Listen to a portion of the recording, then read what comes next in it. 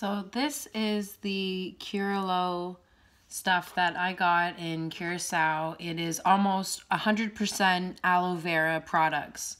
These are only 4 of the samples here that I have. And there are a lot of other products that you can get.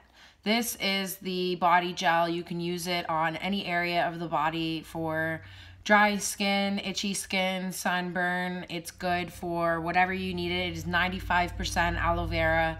I used it myself this past week because I ended up getting a sunburn, and it just felt so soothing and going sort of deeper into the epidermis than a lotion would that kind of sits on top that's a little bit more oily. And then you have the day cream here and the night cream here beside each other underneath. And they're really good on your face because, again, they don't sit on the top like makeup or some moisturizers and primers that we have.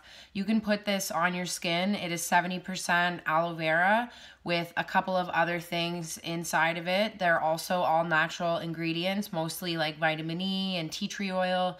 And this way it goes into the lower layers of the skin on your face to cleanse and revitalize so that your pores are not full of dirt, causing acne or blemishes or wrinkles or dry skin.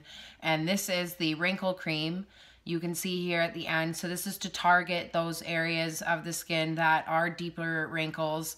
So you would use this in addition to your day cream and your night cream once or twice a day if you wanted to, if you have really, really deep wrinkles next to your eyes or by the mouth. And unfortunately, we all have these from laughing and smiling and squinting at the sun. And these are from, you know, a place where it's summer all the time in Curaçao. It allows the aloe vera plant to grow, but also they make products like this so that you can counteract what the sun is doing to you and take care of yourself naturally. There are also shampoos that you can get, conditioners, lip balms, and you can actually buy it directly from their plantation down there or online.